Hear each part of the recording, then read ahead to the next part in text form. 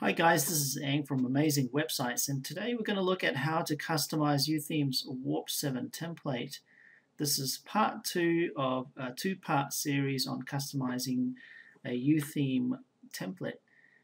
What we're going to look at today is how to configure the settings, how to configure the modules, the menu, and also how to compress your Warp theme template. So let's get started, and we'll access the template manager by going into extensions, template manager, and then you click on the link to whatever Warp theme template you've downloaded. Okay, so once you open the template manager for your template, you have three different options. You click on the options menu. This is where we'll be working most on our customization. There are a few several menus that you'll be working with. There's settings, layouts, modules, and menus. This is where you'll do the bulk of your customization. So let's get started. The first thing that we want to do is customize the current style, the look and feel of our template. So we do that by clicking on Customizer under Styles. Once the customizer opens, you can go ahead and make changes to the style of the layout. For example, you can change the background, the typography colors, the fonts, the navigation buttons, and their look. Any changes that you make here will be reflected in this preview area. One thing that I like to point out is that every YOOtheme style has different settings. So these settings may look different if you had a different template.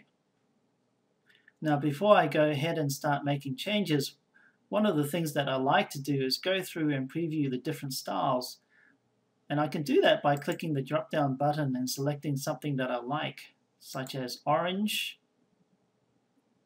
or blue or whatever else. I can look at the preview area and see if this is the style that I like and if it fits my project design. So if I like it, I can go ahead and just make further customizations down here. But for now, what I'm going to do is stick with the default settings. The first thing that you need to do once you pick a style is to go ahead and make a copy of it. As you can see in the drop-down menu, I've already made a copy. So the way that you make a copy is pick the design that you like, click on copy, give it a name. So in this case, I might call it demo. Click on OK, and there's the copy of your style.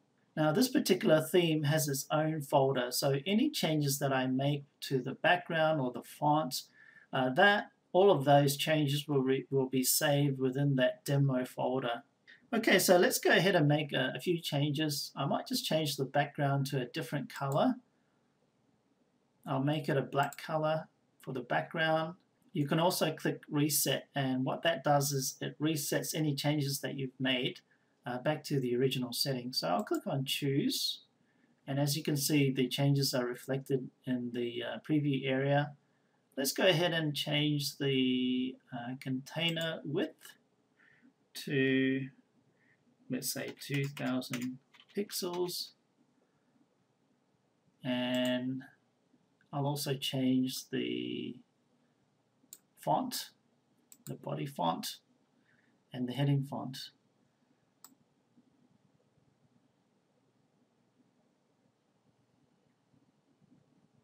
I'll change it to Ubuntu.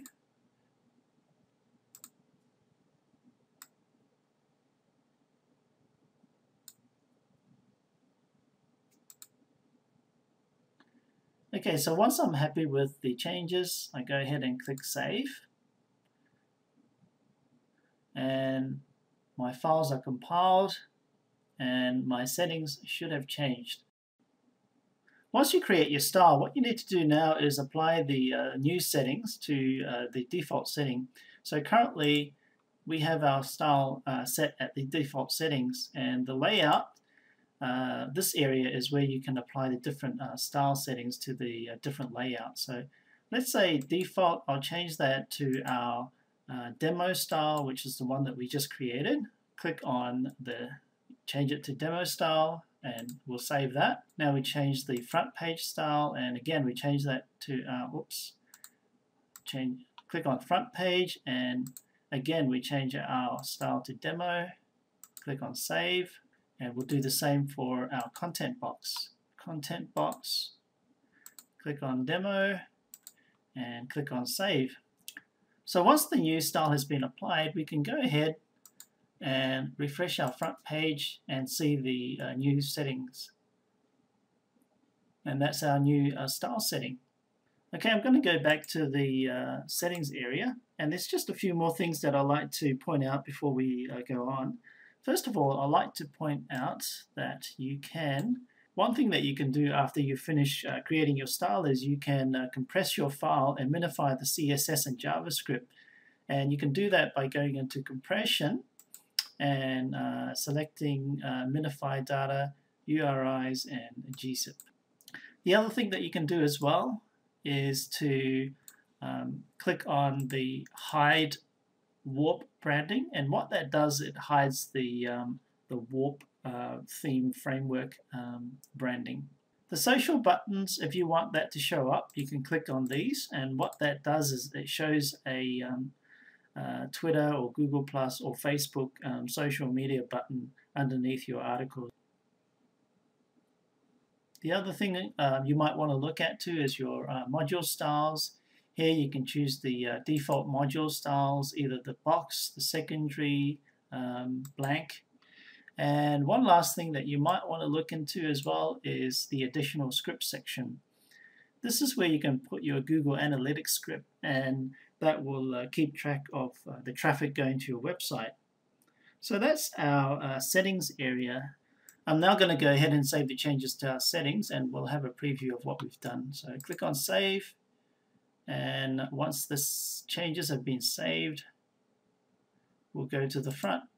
Okay, once we've refreshed our website, as you can see, the changes have taken place. We've got our black background, and if I go to an article, I can see that Warp has added the additional tweet, Google Plus, and the Facebook icons. The other thing that you can do is to change the look and feel of your modules. I'm using the demo website at the moment, but if you go into features and layouts, you'll come to this page.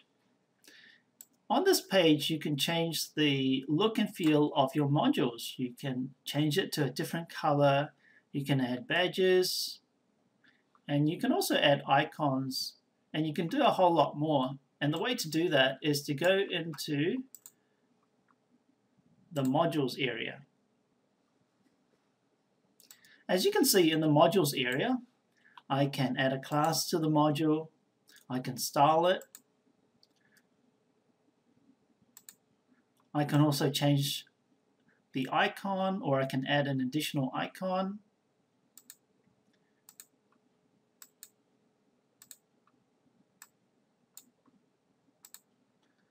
And I can also add a badge, success, warning, and danger badge. And I can also add a message for each badge. So I might say, welcome to Joomla. If I save that setting, and if I go to my template, I should be able to see those settings reflected within my template.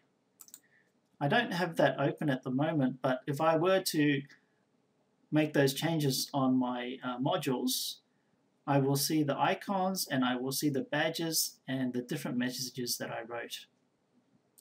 Okay, let's go back and look at the other sections of the Warp theme template. The last part of the Warp theme template that we're going to look at is the menu area. Within the menu area, you can have additional columns. You can change the width of the columns. You can add additional UI kit. You can add a subtitle to your menu. Well, that's the end of our preview of how to customize the YOOtheme framework. If you have any questions, feel free to contact me, and I'll be happy to answer your questions. See you in the next tutorial.